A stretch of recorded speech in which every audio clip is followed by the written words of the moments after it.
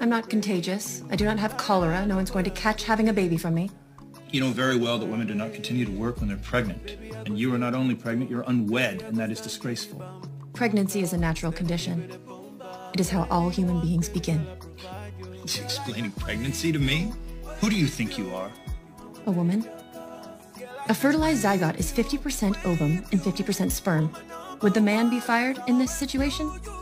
That would be fair, correct? What man are you referring to? Evans? Any man. If an unwed woman gets pregnant, is the man who gets her pregnant responsible and therefore also fired? Would you fire Calvin? Of course not. Then you have no grounds to fire me. Of course I do. You're the woman. You're the one who got knocked up. We have rules, Mrs. Ott. Not for this. I have read the employee handbook front to back. It's an unwritten rule. And thus, not legally binding. Evans would be so ashamed of you right